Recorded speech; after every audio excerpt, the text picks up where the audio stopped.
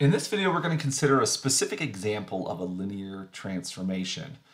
So consider the following map. T will be a map from R3 to R2. So remember, R3 here denotes the vector space of column vectors which contain 3 real numbers. And likewise, R2 would be the vector space of column vectors containing exactly 2 real numbers. So we talked about previously that R3 and R2 are vector spaces. They're some of our favorite vector spaces. We're going to define a function from R3 to R2 by the following rule. T of x1, x2, x3. So these right here are just the generic positions of a vector in R3, right? So R3 just consists of vectors with 3 real numbers. Let's generically call them x1, x2, x3, right? So T of x1, x2, x3, this is going to equal a vector in R2.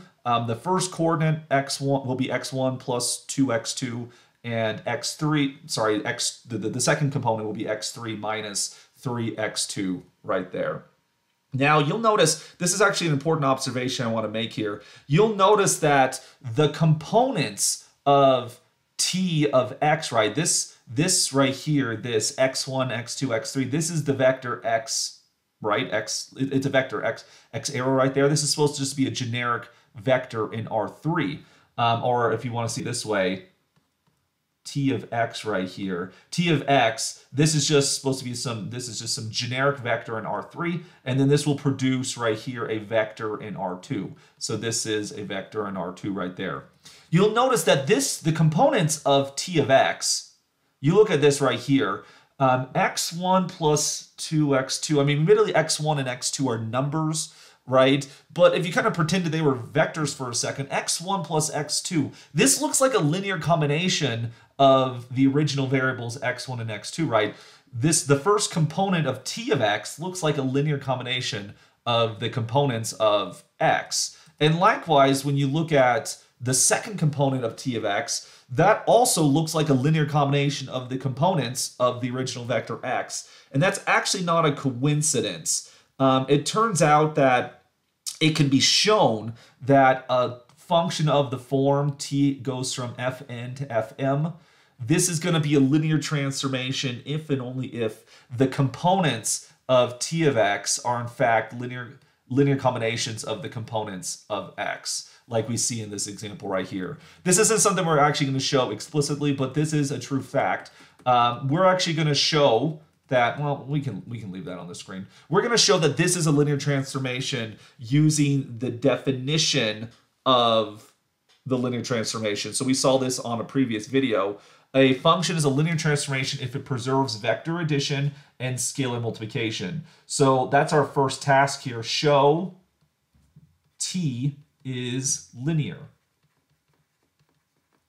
So the first thing we want to show is that, we're going to take 2 generic vectors. We're going to take x and y as generic vectors in R3. And so what this means here is x would have something of the form x1, x2, x3. And y would likewise have the form, say like y1, y2, y3. So we want to show that t of x plus y, so that's what we start off with. I'm going to switch the color to emphasize what we're doing here. We're going to get t of x plus y. So we have to take this and show that this is equal to t of x plus t of y. So at some point later on, we want to show that this is equal to t of x plus t of y.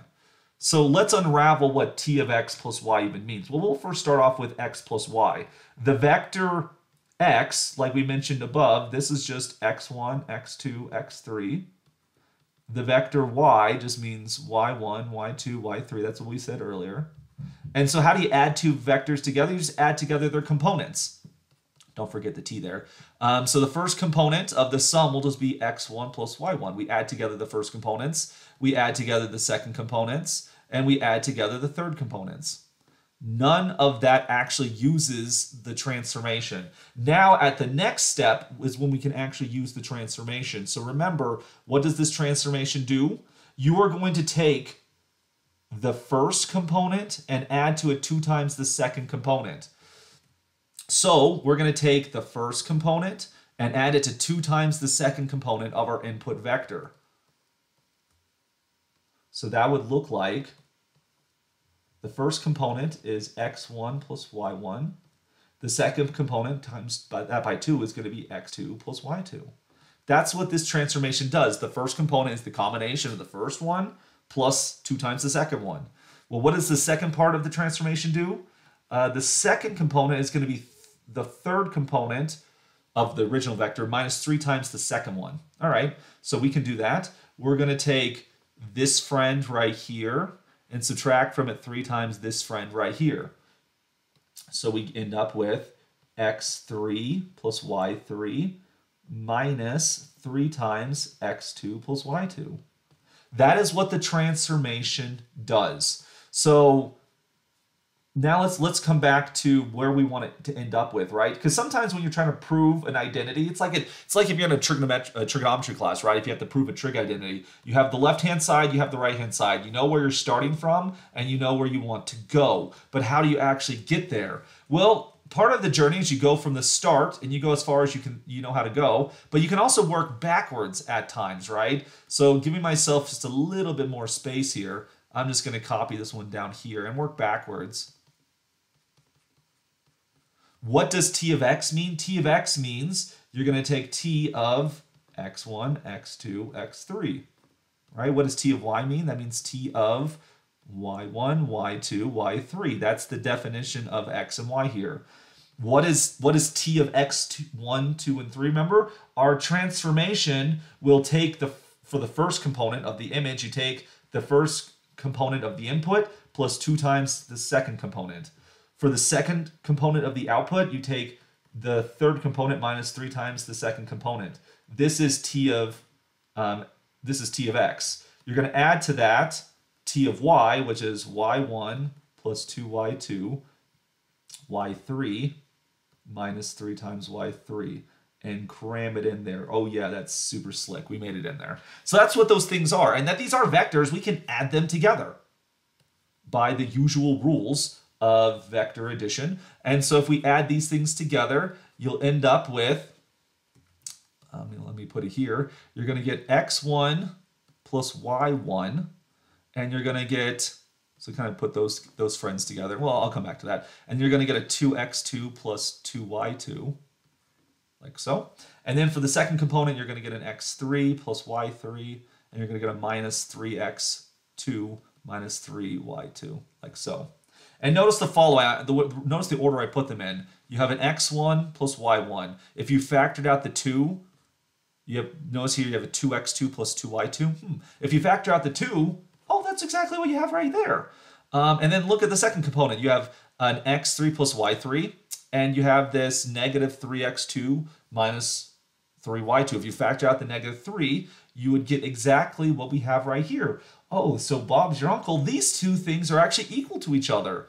And so now we've established that, in this example that the transformation preserves vector addition. We took generic vectors. We started off with 2 vectors. The only thing we knew about x and y is that they belong to R3. And we showed by the formula of the function that it preserves vector addition, that t of x plus y is equal to t of x plus t of y. So it preserves vector addition.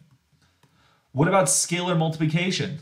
Right? That's the next thing that one would have to show. For scalar multiplication, we're going to start off with a generic vector. We're going to take x again, right? Take c to be some scalar, times it by x. Well, what does x mean? X is just a vector in R3, so we have x1, x2, x3, like we saw before.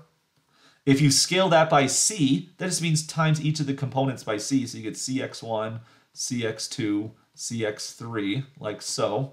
Now apply the definition of the function t. Remember, t will take the first component, cx1, plus 2 times the second component.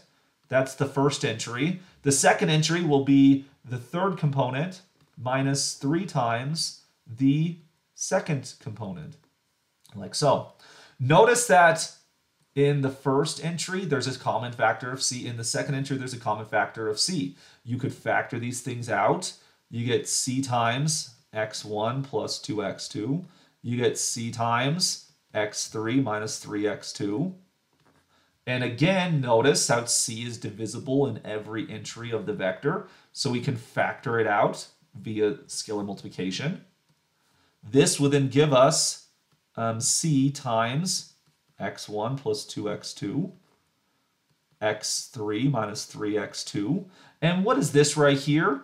This vector is just t of x. So this gives you C times t of x, like so. And so we now see that t of cx is equal to c t of x. And that's it. We've now established that this transformation is a linear transformation. This map, coming back to the top, it preserves both vector addition and scalar multiplication, this rule right here. And so this shows that it is in fact a linear transformation. And this is why I said that if your transformation just writes the output as, it's like if the output variables are just linear combinations of the input variables, it will always be a linear transformation because the template you now see in front of you would work for every single such function like that. And you'll have some opportunity to play around with that in the homework. Of course, if you are doing the homework, I certainly hope you are. And so we can see that this is a very nice way of constructing linear transformations. And we'll see, of course, in the future that essentially this is the only way one can construct a linear transformation. But it is important very much as we study linear transformations that we're able to recognize what a linear transformation is and what it's not. A linear transformation is exactly those transformations that preserve vector addition and scalar multiplication. And it's important that we're able to prove such a thing.